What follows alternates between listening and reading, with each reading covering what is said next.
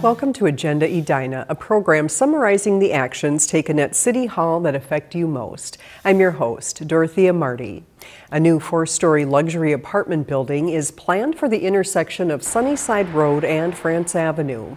Orion Investments plans to redevelop the site of the former Edina Cleaners and Launderers to single-family homes and a surface parking lot. Those structures would be replaced with a mixed-use development of 45 luxury apartments, 6,500 square feet of restaurant and retail space, and parking below and at grade. There would be 1, 2, and 3-bedroom units. Residential amenities will include a fitness center, rooftop patio, club room, and outdoor courtyard with grilling stations. They wanted to start their development well over a year ago, and then we were going through the small area plan. And so they waited for that whole process to take shape, staying involved all the way through. And then once the plan was completed, they then created their development plans to fit the small area plan.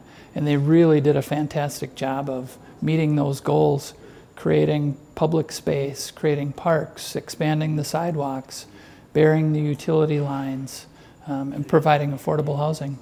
The City Council granted preliminary rezoning and development plan approval earlier this month. In order to move forward, Orion Investments must get final approvals.